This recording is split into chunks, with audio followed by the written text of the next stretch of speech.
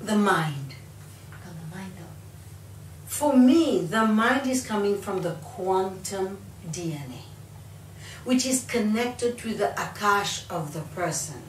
Depending the quality of the Akash, depending the quality of their karma, the mind will be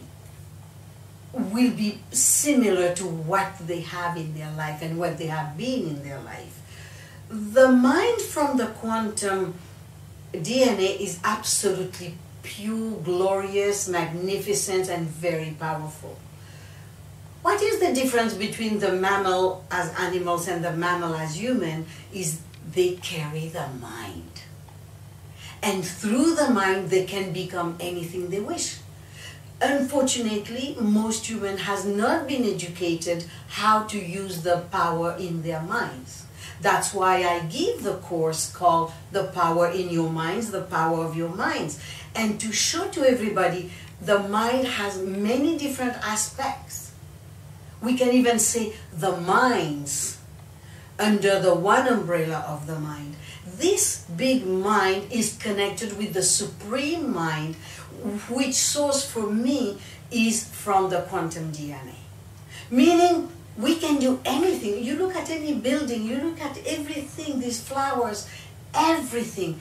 It comes from the mind of somebody who has had this click and create a camera, create a mic, create anything. So we can do everything we wish as human.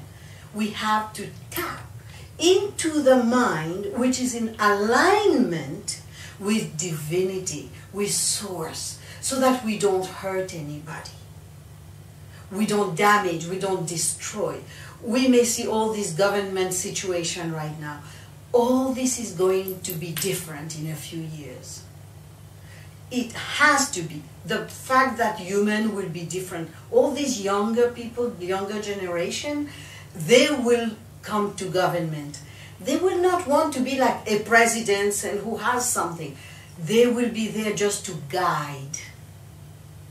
And this is the beauty of oneness, of teamwork, of quality work with the mind coming, a pure mind in its full power, coming to heal, coming to create, coming to invent, coming to do things that I would say that human doesn't see today.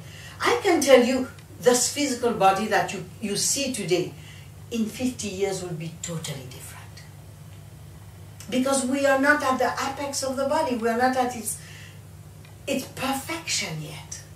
Because the mind has not raised its frequency.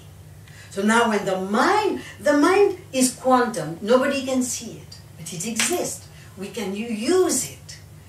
And the more pure is our heart, the more pure is our thoughts, the mind, more power will come from the quantum DNA and create newness of the system here.